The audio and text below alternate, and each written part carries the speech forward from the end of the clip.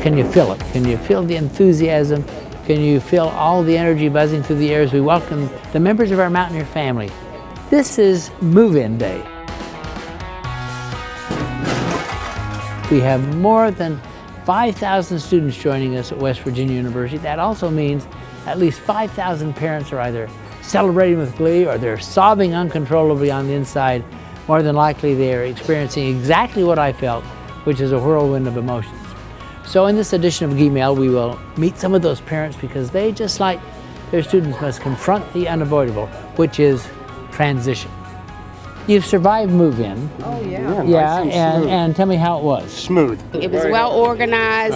The volunteers were great. It was great. Is this your oldest child? It's our first. How many children do you have? 2. Are you going to be all right? I'm gonna be all right. There you go, okay. All the little details that you guys have done throughout the process have been, it doesn't go unnoticed. Why did you send your son here? You know, I think college is a kind of a lock and key fit, and we came in toward here, and it was the perfect environment for him. You answer every single question honestly. You don't tell us what you think we want to hear. You make sure that we know that our children are safe and taken care of. You direct us and guide us where the answers are and how we can get everything that we need for our kids.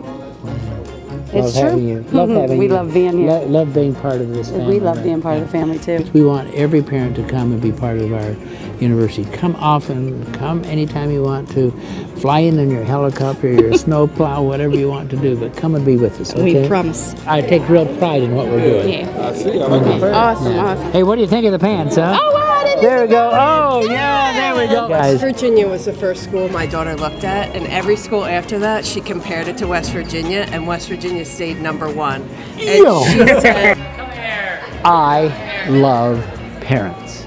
And we met some absolutely marvelous parents today, and I'm thrilled that they too are part of this great thing we call the Mountaineer family.